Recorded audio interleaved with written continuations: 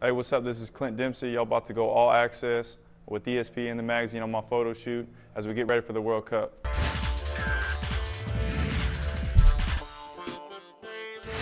Normally you're just out on the field working hard, and it's cool every now and then to do stuff like this because your family and stuff get to see it, and it makes my grandma happy and my parents happy. Trying to get my hair right because it's been a while since I got a haircut.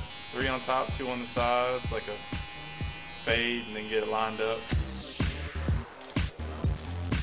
Got into soccer just because my older brother played, and my mom put me in every sport growing up. So when we come home, we'd be tired, not messing up the house, and then just fell in love with it, and then was able to get a full ride to Furman, and from Furman it allowed me to go to MLS. From MLS it allowed me to go to this national team, and then from the national team it allowed me to go to Europe and play in England.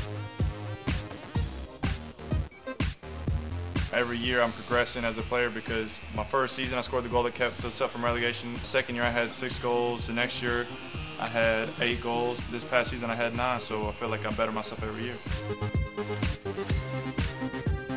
Over here, if you find yourself in the bottom 3 of the league, you're like, all right, well, we had a bad season. We'll see what happens next season, you know? Whereas over there, if you're in the bottom 3, you get relegated to a lower league. Could you imagine like Red Sox or Yankees having one bad season and then finding themselves like stuck in the minors and not being able to play in the top league?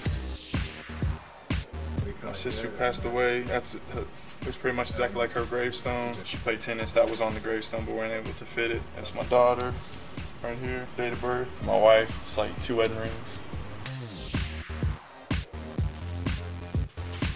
You don't get too many opportunities in your lifetime to play in a World Cup.